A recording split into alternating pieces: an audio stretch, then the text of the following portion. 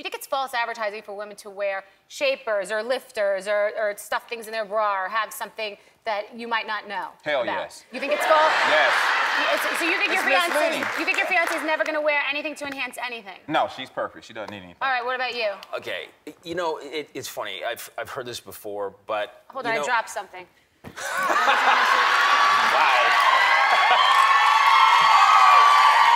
Damn.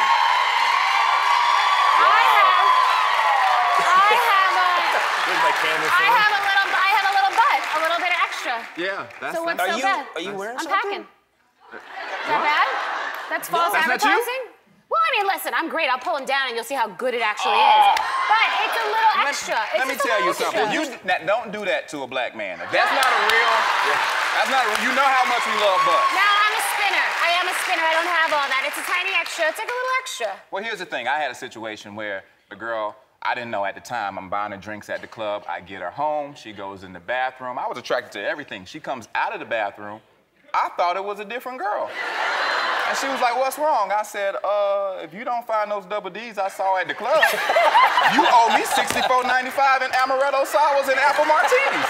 I spent all my money. For real. I can get it.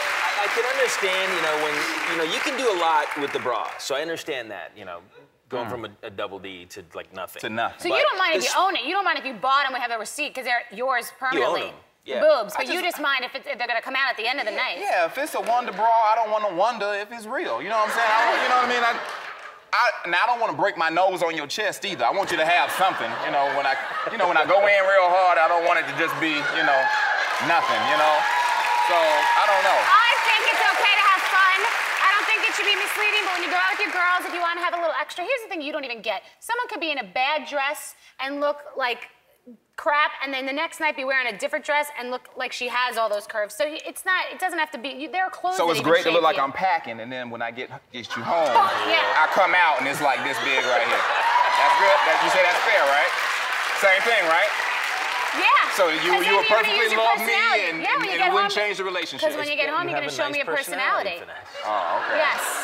All right, I don't even want to leave. I have to say goodbye to Finesse, and Dean, you have the Gourmet Dad, your website, That's right? right, DeanMcDermott.com, the Gourmet Dad. I'll help you guys out.